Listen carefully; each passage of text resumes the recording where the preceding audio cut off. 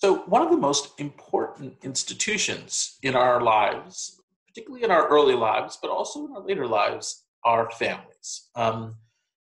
And, uh, in many societies, the definition of what a family is very obvious to the people in that society. And yet, families sort of vary in what they look like. In some societies, there's the vision of a family, which is parents and children. But in other societies, families may integrate grandparents, for example, in a household. And there may be many different sets of families that make up one big family.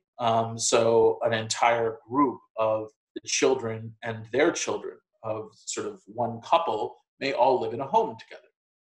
And so this sort of opens up the question of what families are and the work that they do in society. And by the work that they do, I mean the work of socialization, the work of socialization, meaning the work of introducing people to what society is and what its rules are, but also the work of care and the work of help and the work of sort of picking up often where markets or states leave off.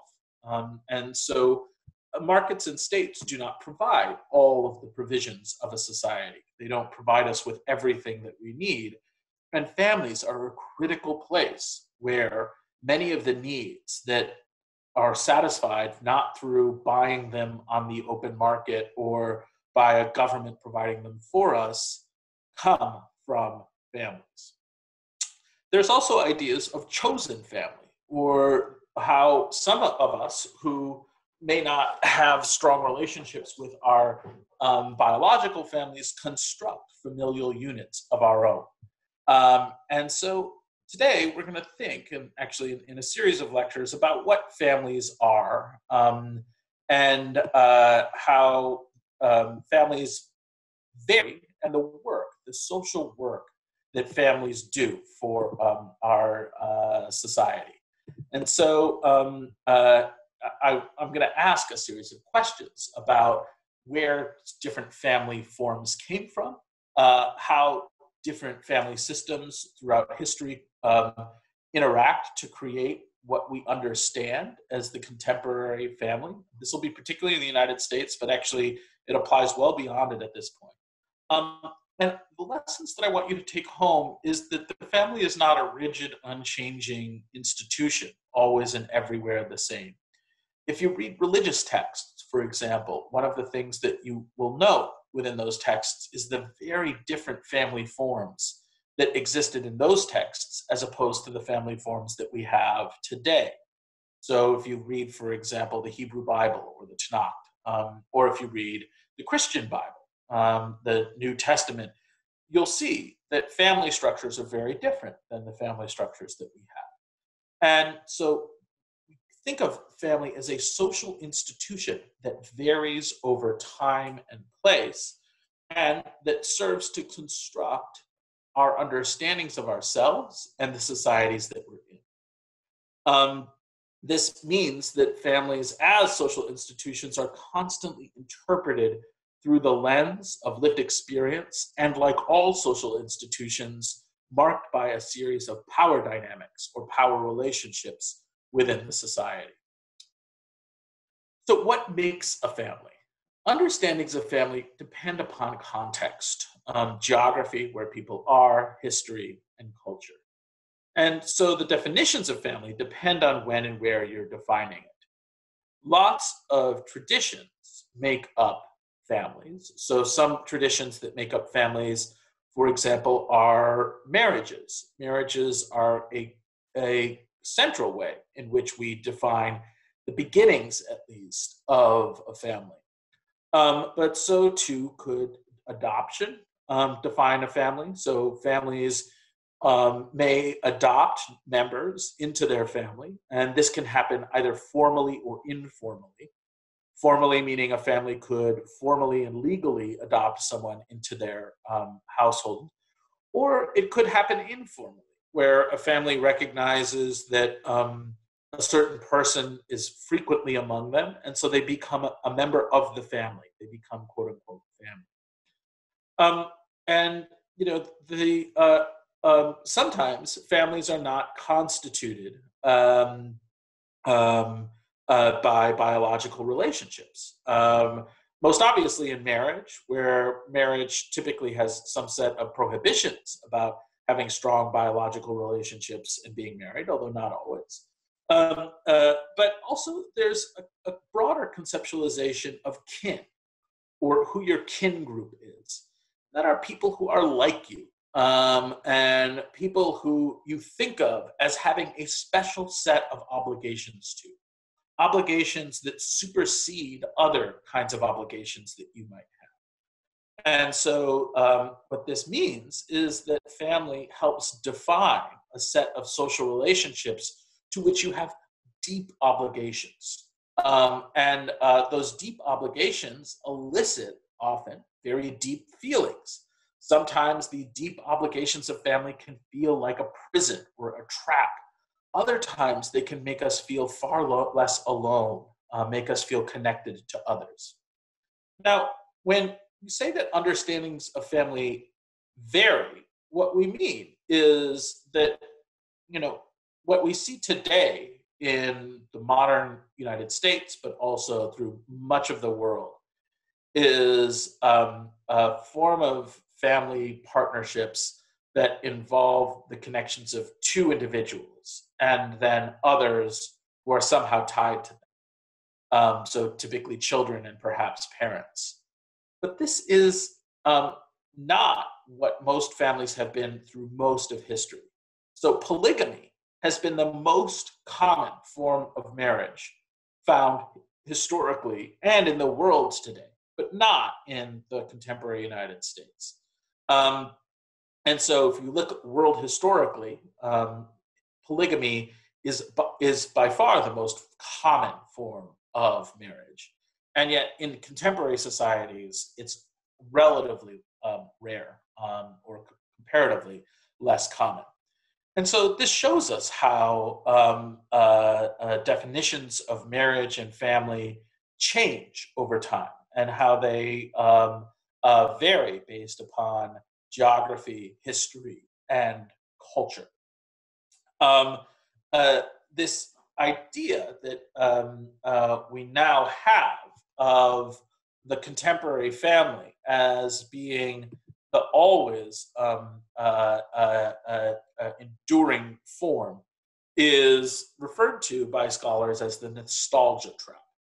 And the nostalgia trap is the idea that that the traditional family of two parents, two children, and a dog, is in fact traditional.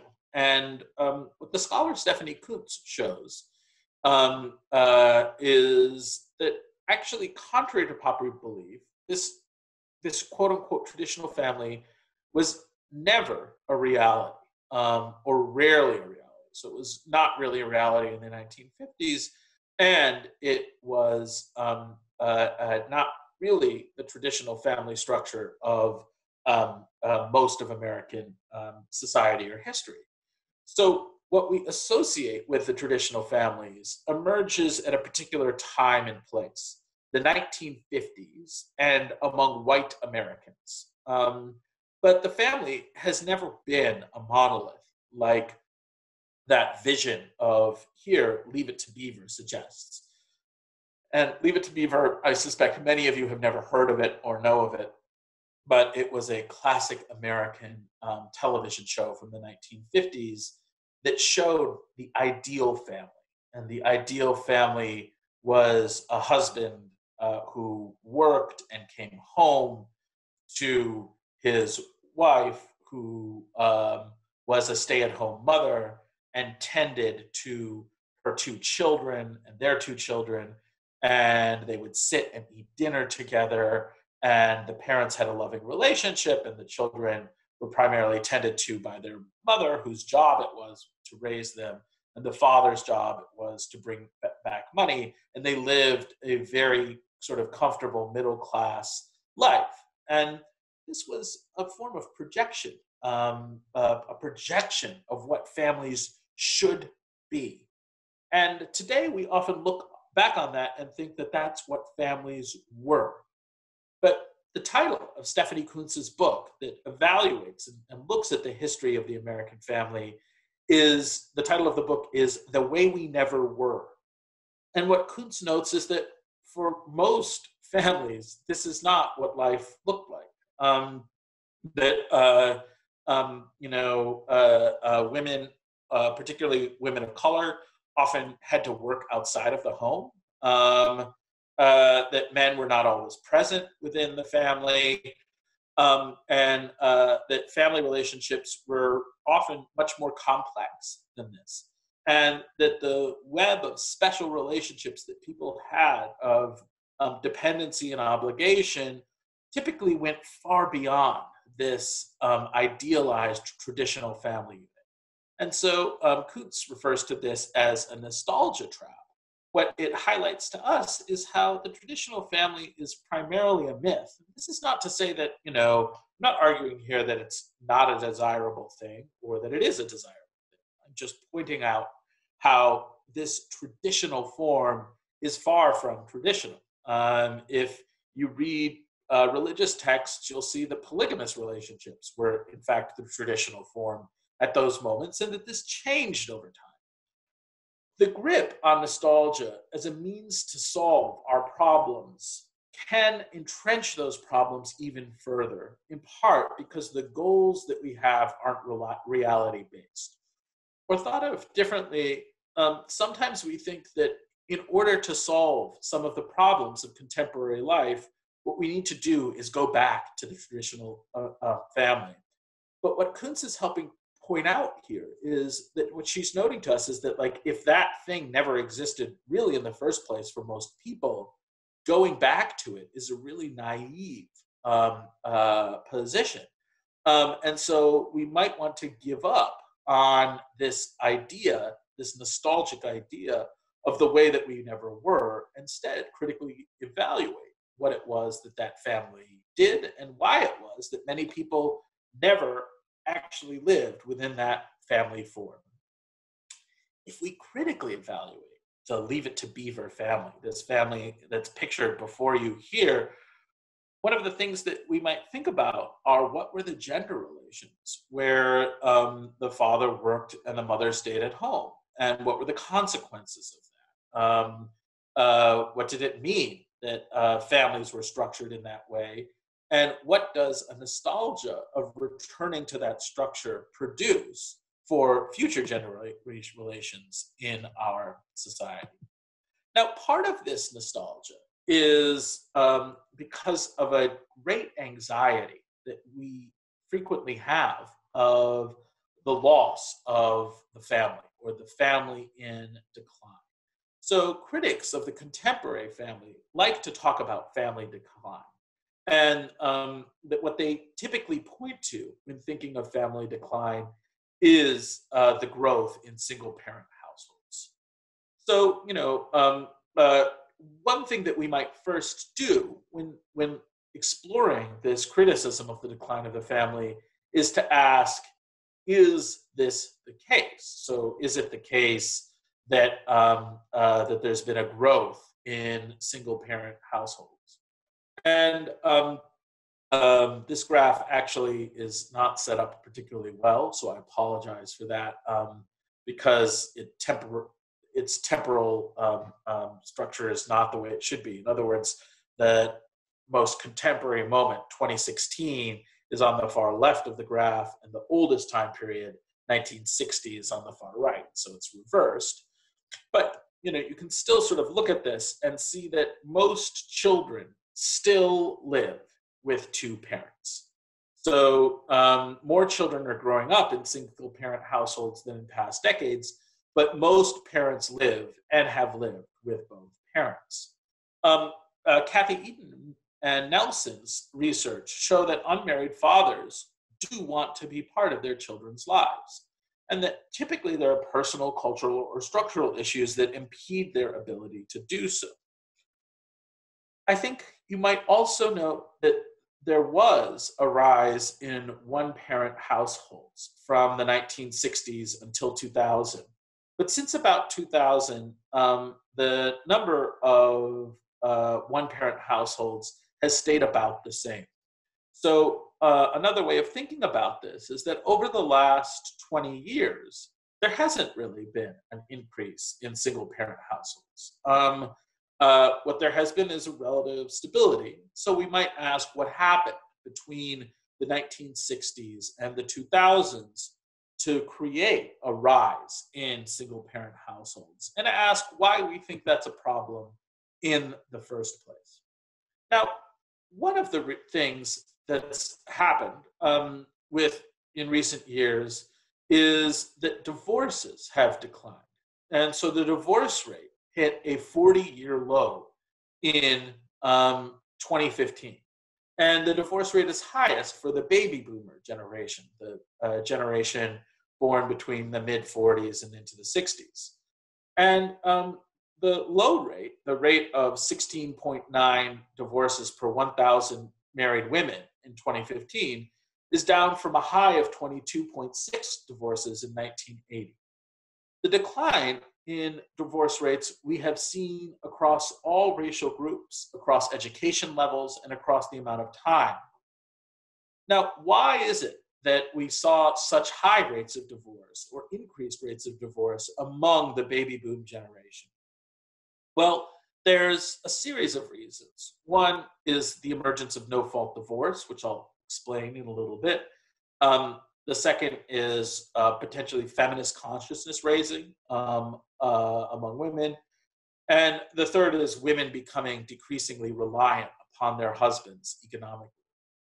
The first reason that a no-fault divorce is a change in laws that says that you can get divorced without identifying your partner as committing some fault. So in some countries, and England actually is a country like this right now, one partner has to accuse the other partner of something in order to get divorced. And the things that they can accuse them of are codified in law. So you have to say that, there's been extreme neglect in the relationship, termination of sex within the relationship, some other sets of things that may satisfy the legal requirements of divorce.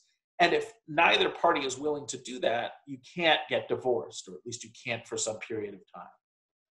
Now, recently, divorce has not been something where you had to go before a court and accuse the other party of something, and a judge would evaluate the accusation at hand.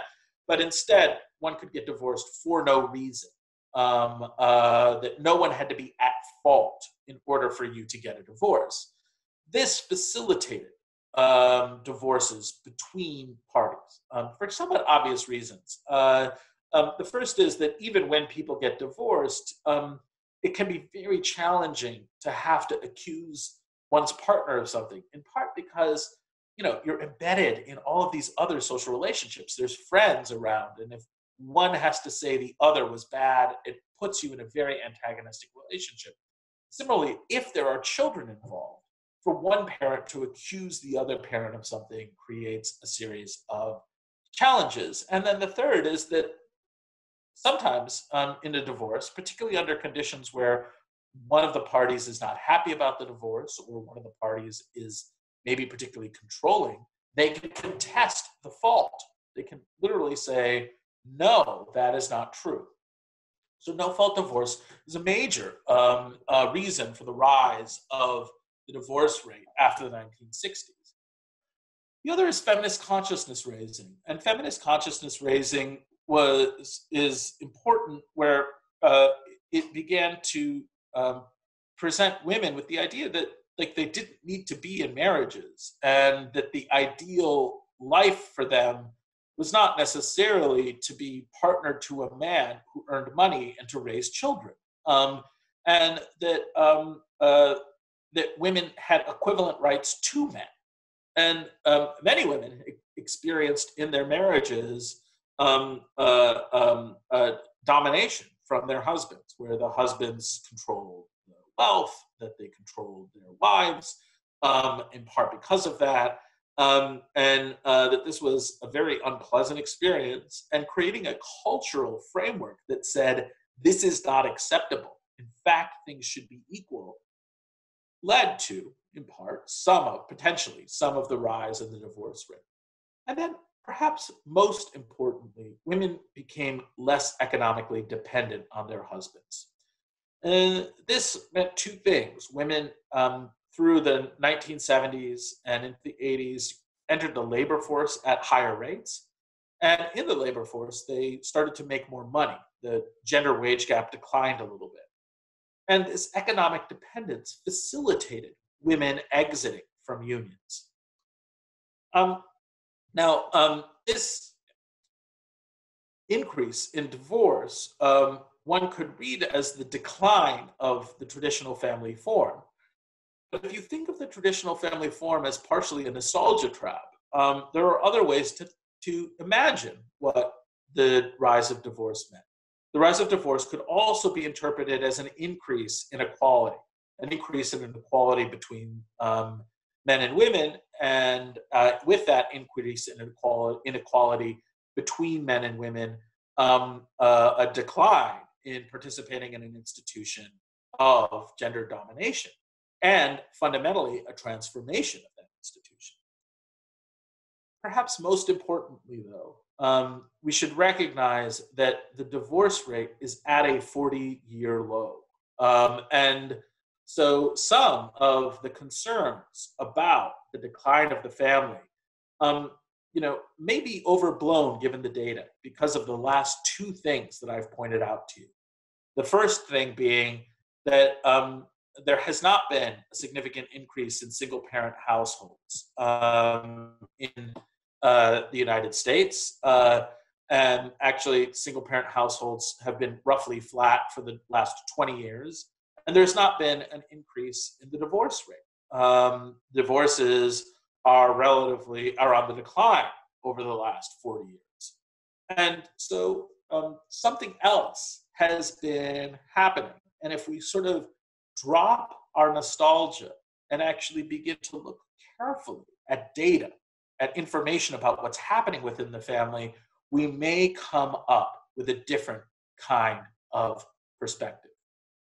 Now, what I wanted you to take home from this discussion is that the family is a social construct. It's something that is produced by a range of institutions that support the partnering of people, the raising of children, etc., and that institution has changed over time. That when you envision the family, you shouldn't fall into the nostalgia trap of a traditional family, in part because what we often think of as the traditional family is not the traditional family. And the most common world historical family form is polygamy. And finally, the decline of the family doesn't have a huge amount of evidence recently. There may have been a decline in the family from the 60s to the 80s, and in the rise of single-parent households through 2000. But since 2000, there's been no rise in single-parent households, and since 1980, there's been a decline in the divorce rate. And rather than read those processes, single-parent households and the divorce rate, in strictly negative terms, we should critically evaluate them with data. That is, we should critically evaluate them with the consequences of that. So in some of the subsequent lectures, we'll look into that and we'll see how it is that people partner and why a range of these transformations has happened over the last 40 years.